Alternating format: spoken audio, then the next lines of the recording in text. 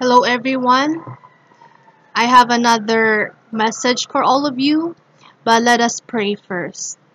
Father God, Jesus Christ, Holy Spirit, thank you for this wonderful message. Please help us to also understand clearly this message. In Jesus Christ's name, amen. Now, people will ask, who should I pray to? Jesus Christ or Father God?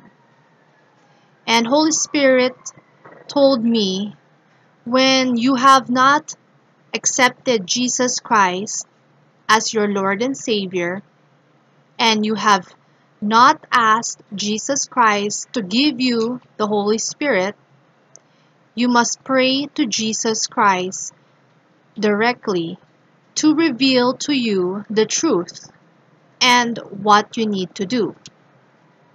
Now, for those people who have accepted Jesus Christ as Lord and Savior, and they ask Jesus Christ to give them the Holy Spirit, and they receive the Holy Spirit, you pray directly to Father God. Jesus Christ said, I am the way, the truth, and the life. No one comes to the Father except through me. And that's in John chapter 14, verse 6. So this is the end of this message. If you have any questions, go directly to Jesus Christ. Ask Him to reveal you what you need to know.